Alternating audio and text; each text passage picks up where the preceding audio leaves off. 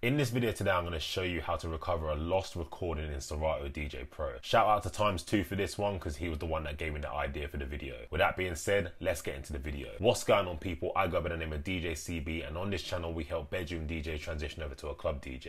If you like the sound of that, make sure you're hitting that subscribe button down below, and don't forget to hit that bell notification to get notified every single time I post a video. We're going to jump into Serato right now, and I'm going to show you how to record a mix and save it properly. And I'm also going to show you how to record a mix and then recover it if you happen to accidentally shut Serato, your computer crashes, it runs out of battery, or you just literally forget to press save. Let's jump into Serato now. So I'm using Serato 2.5.7. You might be using an older version, so things might be a little bit different. So you're going to open up your Serato window, and then you're going to press record at the top up here to bring up the record window. If you're using a controller or a DJM S9 or a Pioneer 900 Nexus mixer, anything like that, you're going to want to have this drop down as mix, and then you can obviously choose the record location where you want it to be saved. I'm going to leave it as the default, what Serato sets for me already, and then I normally just turn up the volume up a little bit so the mix comes out a little bit louder. Then all you need to do is just kind of play your music as you would and press record. So your mix is currently recording now. When you're happy with your mix and you're done, what you need to do is press record again so it stops, and then you just name your mix, YouTube Mix 1.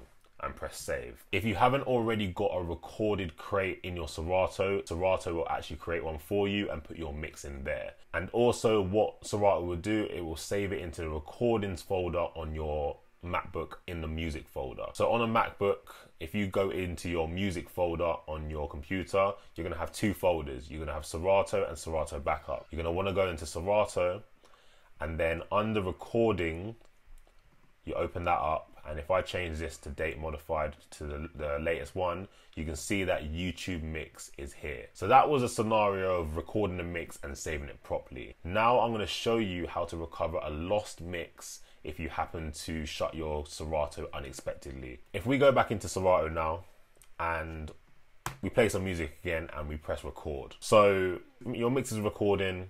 You press record and then you don't actually put a name here and you don't press save.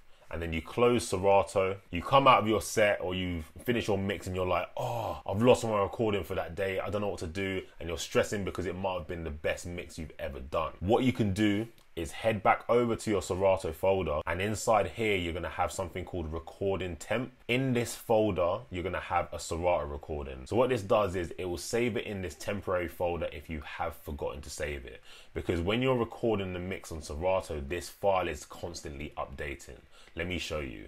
So if I go over to Serato right now and I go in and record a new mix and obviously play this, if we go back to that temporary folder, you can see here that the size has gone back down to 70. If I come out of this folder and then go back in, you can see that it's at 2.5. Come out again, go back in, it's at 3.3, because what it's doing is the recording is constantly updating this file. So just in case your computer runs out of battery or you close Serato unexpectedly, the file will always be here. Stop the recording.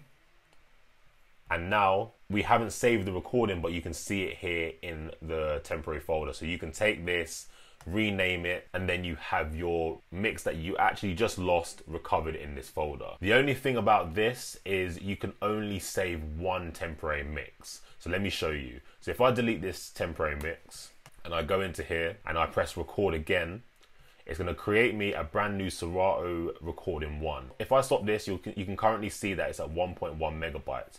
If I press record again, it actually resets it and creates a brand new recording. So you just need to make sure, if you have just recorded a mix and your computer runs out of battery, you need to make sure that you don't press record again, otherwise you'll lose that temporary recording. So that's just a video on how to recover a lost mix if you happen to shut down Serato unexpectedly or your computer runs out of battery. I hope you found this video helpful. If you did, please give it a thumbs up. If you haven't done so already, make sure you're hitting that subscribe button down below, and don't forget to hit that bell notification to get notified every single time I post a video. If you're interested in 6 months of 25% off on Mixcloud Pro, check the link down in the description. That will take you to a site where the discount will be automatically applied. Also, if you're interested in sound effects, I sell 158 sound effects for £5 on Fiverr. The link is also down in the description. Be sure to follow me on Instagram at DJC_B. I post there regularly. With that being said, I go by the name name is DJ CB, and we're out.